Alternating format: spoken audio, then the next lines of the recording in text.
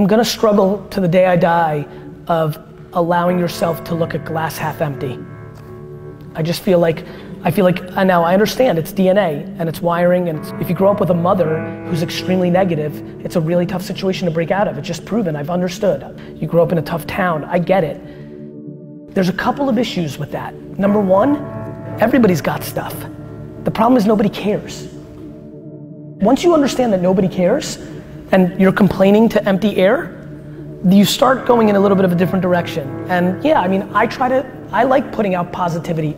The small minority of people that are mad and angry and hateful and dark are much louder than the big percentage of us that are happy and excited and feel great. And because the way technology works, they are much louder than they've ever been before. And so I feel like, as somebody who's got full of bright light and happiness, that I need to start getting louder about that as well, because that's the only way we're gonna combat it.